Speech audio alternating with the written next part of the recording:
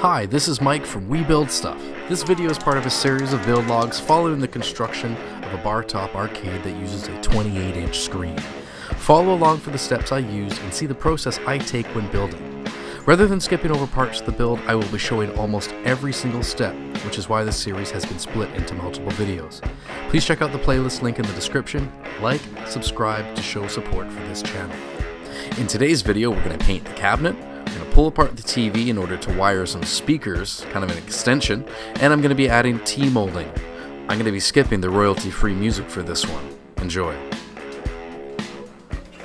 So before I can paint the cabinet, I need to make sure everything has been smoothed out, all scratches have been filled, and I've sanded everything beautifully. I'm going to skip most of that. Here I'm drilling a hole to set up a cam lock. That way if I wanted to actually put a lock on the back of the arcade, I can. I start by drilling a larger hole, and then I do the smaller hole for the actual shaft of the cam lock to fit in.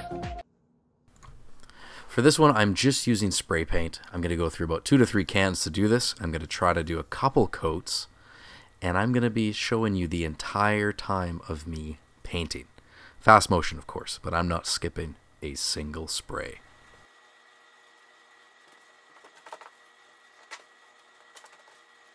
Now, you could also use roller paint, or you go buy a gallon of it and then roll it on. That will give you a different texture. Really, the choice is up to you. I thought I'd save a little bit of money from this. This has a paint and primer kind of in one. It works well for wood. It looked great on this cabinet. I didn't have any issues with any of the paint scratching off.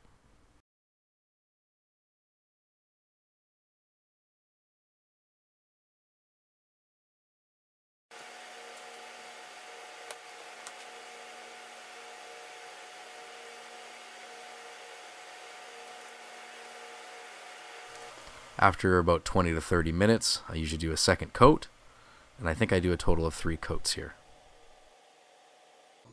So before I assemble the actual cabinet with the electronics inside, I want to test it, make sure everything works.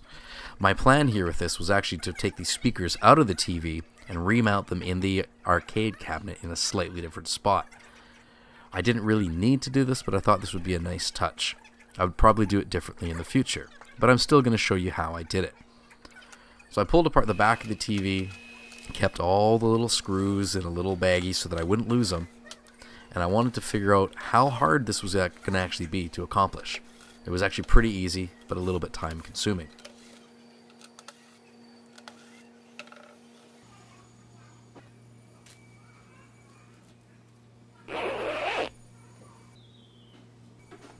So open it up, it seems pretty simple. The speakers came out very easily.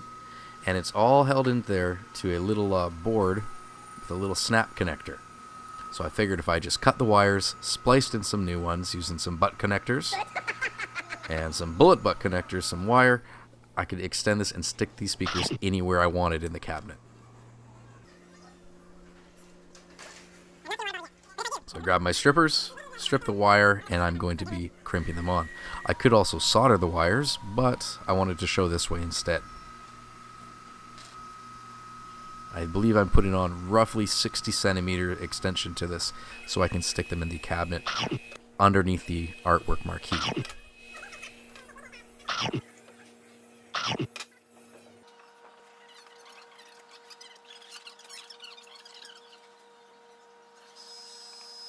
So by putting the bullet connectors on, I'm able to take the wires on and off from the speakers fairly quickly and easily in case I need to take the arcade apart for maintenance.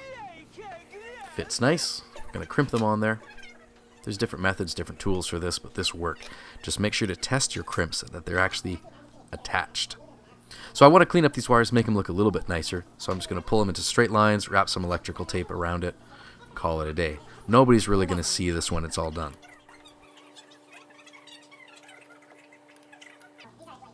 There, that just cleans it up a little bit. Alright, let's plug it back in, test it, and see if the speakers actually still work. Uh-oh. Excellent! Got a solution for that. I'm going to drill a hole in the back of the TV, pop those wires through, reconnect it, and it shouldn't cause any issues. I'm taping down the wires just in case somebody yanks on it. It's not going to yank the connector out. When this was all done, I only had 30 extra screws. No problem.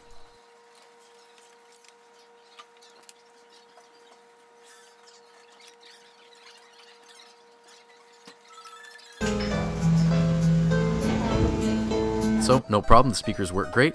Now it's time to figure out the rest. Alright, on to the T-molding. I got this from tmolding.com. The price is decent. You buy it by the foot with, I believe, a 20-foot minimum.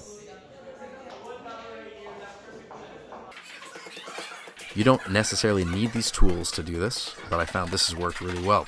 For going around a corner, you want to cut a little notch out, and that way your T-molding is able to bend easier. Anytime there's a curve, this is a good idea to do. As I'm doing this, I'm going back over it looking for bumps or anywhere that I might have missed. I want to make sure it's nice and tight. You can use an X-Acto blade instead of those side cutters if you want. Use whatever you have. Now, those aren't chipmunks in the background. Those are my students there for the arcade club at lunchtime.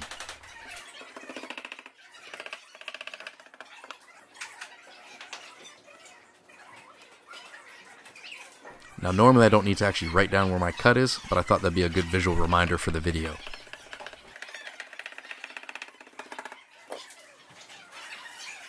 In the future, I probably wouldn't do such a sharp little turn there. I would keep it a smooth transition. Might cut a little bit nicer. Either way, I think it turned out great.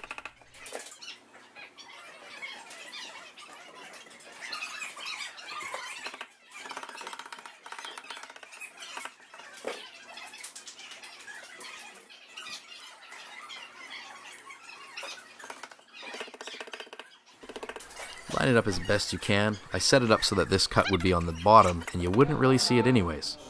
So, flip it over, do the other side. Give it a little flip. Thanks, Sean.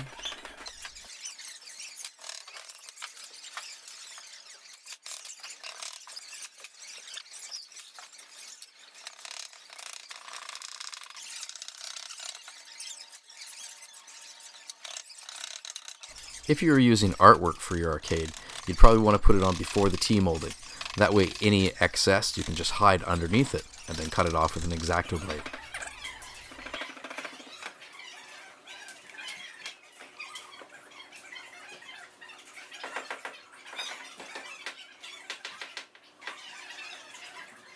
This is where I should have used an X-Acto blade. Probably would have got a nicer cut. Now I'm going to be adding T-molding to the control pan as well as the very bottom piece. They're going to be the same length, so I'm actually just going to cut it out here once, measure it, and do that same cut for the bottom. Watch out for any sharp objects. You could cut yourself.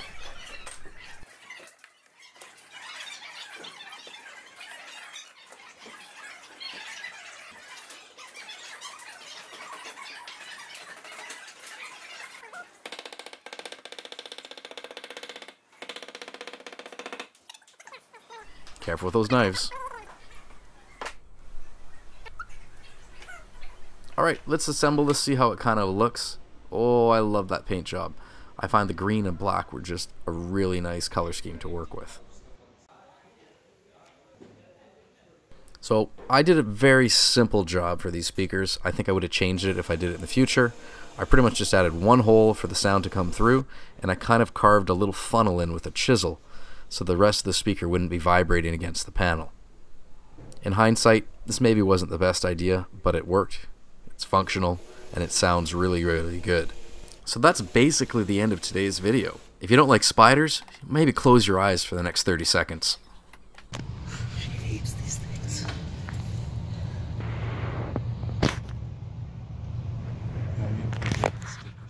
I don't know. Try and provoke it. Sure. Which direction is it heading? It's gonna run left. Hit its butt. It's on this side. Butt's over here. What if we just make it? You think it's fair? I don't know. As long as it doesn't jump on me. Ah! Oh!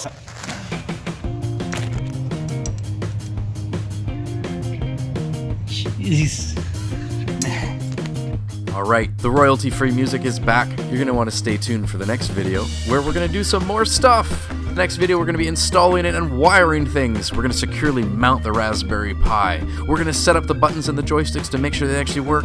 And we're going to do some educational testing with some gameplay. Links are going to be in the description for next week's and any past videos.